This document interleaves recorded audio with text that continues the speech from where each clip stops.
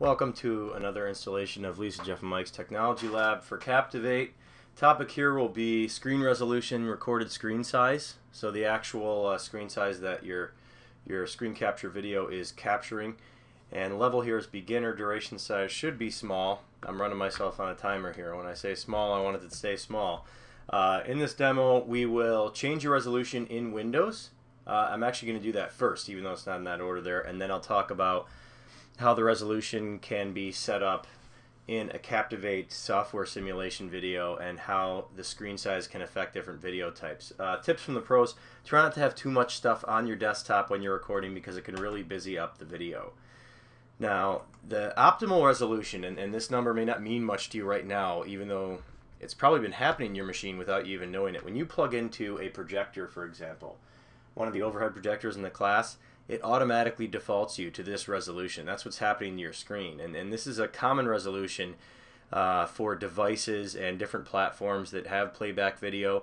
It's just a generally accepted size that we use so that the resolution stays within certain parameters and doesn't get all messy and sloppy. So this is one that you want to try and memorize, because if you are going to be creating a video that you know you're going to take into an online platform like YouTube, or you know you're going to move it to somewhere else, this would be the biggest you'd want to go.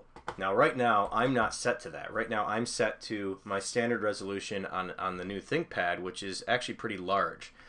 So to change this, you would right-click and you would go to Screen Resolution. If you're in an older version of Windows like Vista, you would actually right-click, and if you go to Personalize, you can go to Display Settings, and you can adjust your monitor resolution there. I can't demo that because I'm not using Vista or something a little older, but when you right-click and Personalize, you go to Display Settings. In the newer version of Windows, you can go right to Screen Resolution. It's as simple as just go in here, picking a resolution, and you're done. So the optimal resolution that I was talking about is all the way down here. Okay, it's not actually listed. You just have to click on it, and then you would click Apply, and then you would be set at this resolution. I'm actually not going to keep that. You can see how it might mess up your desktop. See how that stuff's already getting kind of pushed over? That's why if you had a lot of stuff on there, it would get pretty sloppy. I'm not going to apply that, okay? I'm going to leave it set to the normal resolution, and wait a second, no, revert. And I'm going to jump into Captivate here. Holy cow. Okay. Let's cancel out.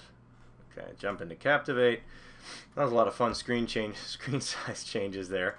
I'm going to go with the software simulation. In here, you can also adjust what you're recording without actually changing your own screen size. So if you want to do an application, you could actually do this and drag this out. I'm clicking and dragging with my mouse until you got it to a size that would fit within the 1024 by 768 limit. So you can see it's under 1024. Let's do 1015. And then if I go right to here, I can drag just up and down. You can do it all different directions, okay? And you can actually move it. If you sit on the border, it's like dragging a cell in Excel. You can move it around to sit in a certain spot. And then I could take an application like PowerPoint here and minimize it and get it inside of that box, okay? That's one way to do it. Or you could do screen area and draw a specific size. If you go to custom size, and you can drag it around the same way and then put each thing into that area so that it only picks it up with, you know what I mean? That way you could do multiple applications but still have it set to the right size without having to change your resolution in Windows if you don't want to totally throw your desktop off. Now, I'm actually going to go ahead and record full screen there, and I'm getting close to 5 minutes. Let's just record full screen, and it will prompt you to do the mic settings every time if you haven't. So there we go. I'm not going to record more than like 5 seconds or something. Click on something, yada yada yada. Good, good, good. Let's stop recording. Okay. So extremely short recording, but there is a purpose to this. Okay. So the reason I want to show you this is because if you record on the larger size resolution, I recorded full screen. I went back to full screen, and I want to go and try and publish. Okay. And I go to publish, and I go to media, and I'm going to choose to publish to F4V, which this will be in another video where I'm talking about YouTube, but this is the main format that YouTube will accept out of all the formats that you can create in here. And I go to publish, and it tells me, oh, whoa, you made this a little big, okay? It's supposed to be at least this small if you want to do an F4V. So then if that's the case, I actually have to go to modify. You close out of here. I'd have to go to modify in the menu and rescale the project. And I'd want to go to preset size. You can see here, you can scale it right down to sizes that'll actually start to work for smartphones and stuff.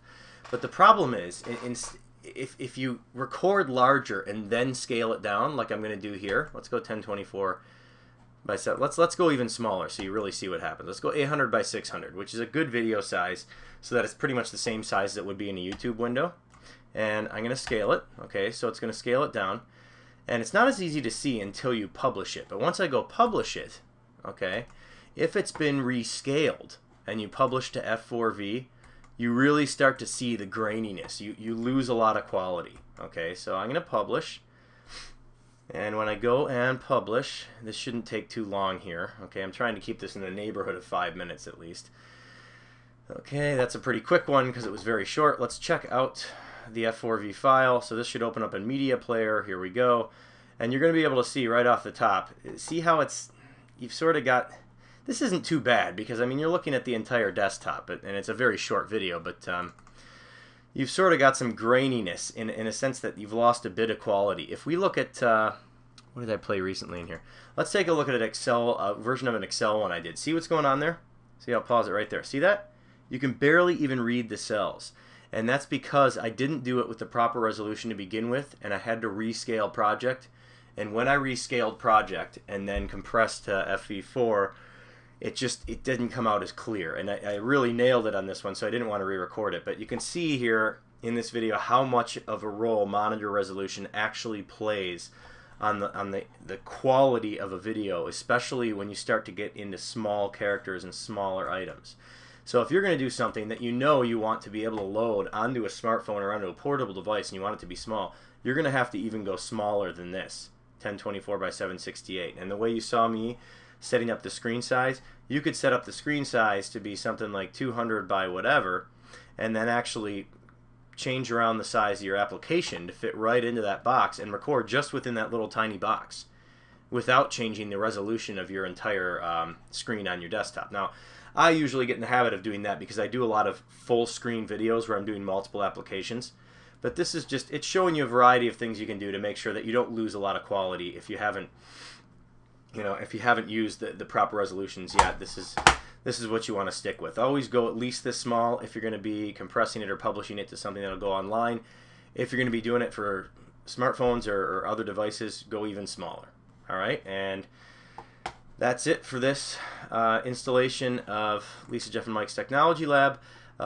This was all about screen size and its connection to Captivate, and we'll see you in the next video.